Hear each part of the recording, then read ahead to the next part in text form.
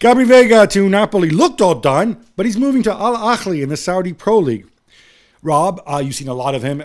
It's fair to say, to me at least, what strikes me about this, he's the first kind of up-and-coming superstar to choose Saudi. The others that we've had have generally been, people at the end of their career or established pros, Ruben Neves, Milinkovic-Savic, Firmino, people like that, right? Mm-hmm. This is kind of different. Go back 2 questions. He's the player I think Liverpool should have signed. So a lot of him last year, big lad, physical. I think he scored a dozen goals from midfield for Celta de Vigo, who are bottom third of the Spanish table. He's a potential Spain international. He was linked with Real Madrid. Napoli seemed the perfect kind of move. Napoli and Dortmund in Germany signed these players and then they go to the next level. I thought he'd go somewhere like that. Not to Saudi Arabia. Maybe players make the money at the end of the career. He seems to have an agent that wants him to make his money at the beginning of his career. So this is the biggest surprise of the week. Al Ahly, by the way, seemed a bit different from the other Saudi super clubs in the sense they have an up-and-coming manager as well, and Matthias Jaisle, of course, previously at Salzburg. They seem to be going for these younger players with an upside. A different approach. Let's just put it that way. They say they're going to be the best league in 4 years' time, and with this guy, he could be one of the best midfield players in the world in 4 years' time. Paris Saint-Germain have stepped up their pursuit of Eintracht's Randal Kolo Muani, Gab. What are the implications here? So I find this really interesting. Jules touched upon it as well. I don't know if they're doing it because, oh, look, he's French, he's young, let's go for him. Guys, you just spend a ton of money on a center forward, on a young center forward. His name is Gonzalo Ramos. Mm-hmm. Now, can Kolo Muani play wide? Sure, he can play wide, but you've just signed Ousmane Dembele, and Kylian Mbappe supposedly is sticking around as well. So, wait, 4 into 3 don't really go, even in Luis Enrique's wonder team machinations. I'm just wondering, if you are going to commit enormous funds to Kolo Muani, is the possibility of Mbappe moving on still on, despite what Real Madrid? Or do you just give him a year to learn the trade when he inevitably goes to Real Madrid? Yeah, but you see what I'm saying? Like, I hear what you say. How much possible money can you commit to a fourth? 4 to 3 Paris Saint-Germain, they don't care. Well, seems the Chelsea of France. And also, if he comes, of course, it means Ekitike is going to move on, possibly to Milan. Let's go there, Rob. It looks like Lucas Paqueta is in a whole lot of trouble. It's not just a booking from last season. He's being investigated by the FA for 3 other bookings, including one on opening day. There's also parliamentary inquiry back in Brazil. He and Luis Enrique from Betis, of course, together with 7 other players, have been summoned to testify in front of this parliamentary committee. And they can say no, but if they say no, it's voluntary, they can then be subpoenaed.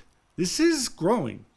It is, and again, we have to be careful. There are kind of legal landmines everywhere we go in this show at the moment, aren't they? Paqueta and Enrique is the way he likes to say his name. We're both booked on the same day, and I didn't know he was booked on the opening day as well. But let's face it, in the current circumstances in the English Premier League, you're very lucky if you don't get booked, because you get booked for just kind of winking in the wrong direction at the referee. So maybe the opening day isn't a surprise. And I know Enrique did the Real Betis game last week. He was left out of the squad. Last year he was a constant in the team for Real Betis. He's not played this season. There's talk, and this is the ultimate punishment, of him being sent, I think, to Rubin Kazan. They've been linked with him. So it looks like Betis have washed their hands. They don't want anything to do with it.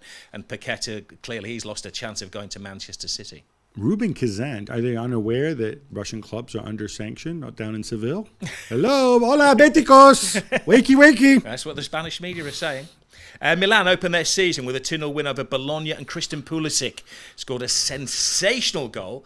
Gabby seems to be coming together for him. Has he found his place? Couldn't have asked for a better start. There were suggestions he might play in the number 10 role. Instead, he played wide on the right. He looked lively. He looked super motivated. Look, I think even people who don't like Pulisic will tell you that he works extremely hard. He's almost a little bit nerdy with the seriousness in which he takes his football. He's a great professional, and he's adapted. He's not going to get to play on the left much unless Lau plays through the middle, which seemingly won't happen. But seems to have that understanding with Giroud. It's a really good start for Milan. They did drop off in the second half a little bit, but by that point they were 2-0 up. They don't care. Alexis McAllister had his red card from the weekend overturned. Seem reasonable to you, Rob? Absolutely, real time. And I watch a lot of games from kind of touchline level where the referees see it and the assistants see it. real speed, probably looked like a bad tackle. Probably the referee's not going to be overturned by VAR. That's the directive this year. Has to be clear and obviously wrong by the referee. Real time, it looked like a bad foul. When you watch it, and they've sat down and gone, yeah, red card's too much of a punishment. So yes, they have got it right. I agree with you. This directive that, like, you don't want VAR to step in unless it's really clear and obvious, because then, oh, look, we'll overturn it later in the week. In the meantime, the damage right then and there in the game is done. Absolutely, because McAllister's off the pitch. Yeah. So for me, I don't know. I don't like this directive of like, oh no, don't re-referee or whatever. If you think it's wrong, it's wrong. I mean, I think it was a grey area. I don't think it was a great tackle. It was off the ground and it was on that kind of that borderline. In real time, it did look like a red card to me, but yeah, in this is a grey area. Then don't overturn it. I don't know. Just me. Just me. Gab, you've got a piece on Romelu Lukaku out on the website. He's been linked to loan moves everywhere, but Spurs, Roma. Is that more likely than Chelsea biting the bullet and inviting him to come back and join the squad? Or is maybe Saudi a viable option? So he's had the Saudi deal on the table for a long time. One thing I want to underscore about the Saudi deal is, first of all, he's turned it down time and again, but it's still there. People think that every Saudi club is just flush with cash. That's not true. There's four that were the Public Investment Fund have taken an active stake, and the four center forwards at those clubs. Let me tell you who they are. They're Roberto Firmino, Alexander Mitrovic, Cristiano Ronaldo, and Karim Benzema. Okay, so if you're Lukaku, it's not like these guys are desperate to get you because they have cover at center forward. The Spurs thing keeps coming on and off. I think that would be the ultimate troll heel move. I don't see that happening. Roma, it's been suggested because the Mourinho thing. I don't think Roma have the funds to do it necessarily, unless Chelsea just. But are you going to have to pay his full wage? Chelsea would have to contribute, I think, a ton of time for that to happen. Mm-hmm. I don't know. Maybe the door will reopen. Let's see.